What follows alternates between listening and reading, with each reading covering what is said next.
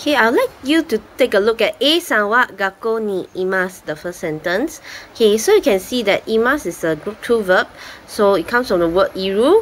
Just like taberu, it becomes tabemasu, iru become imasu. Okay, you can see that Mr. A is in school. So basically, ni it means in or at is basically a location particle.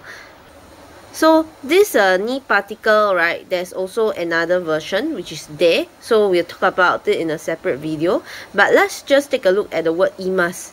Okay, and you have A-san no hon wa hondana ni arimasu.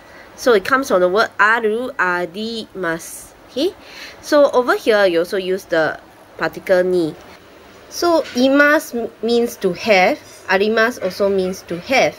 Okay, it can also mean there is something there. So what's the difference between imasu and arimasu? You'll find that in sentence 1 of your lesson plan, you actually see that you use koneko for imasu as well. So basically imasu is for living things. Arimasu is for non-living things. Okay, so I'll just write here. So basically imasu for living things and arimasu is for non-living things. Okay, so maybe I'll just like you to see another sentence structure. Let's look at imasu. So both of these are for living things. Basically, A-san is a person, so he's a living thing. So you look at this phrase, A-san wa gakko ni imasu versus gakko ni A-san ga imasu. So basically, it's actually just saying out the same kind of content. However, just from the sentence structure, it's a bit different. If you ask, where's A-san? A-san wa doko desu ka? Then you say, A-san wa gakko ni imasu. The second sentence is more pertaining to A-san. For the first sentence, gakko ni A-san ga imasu, right? Probably someone asks, who is there in the school? So, gakko ni A-san ga imasu. So basically, gakko is the focus here.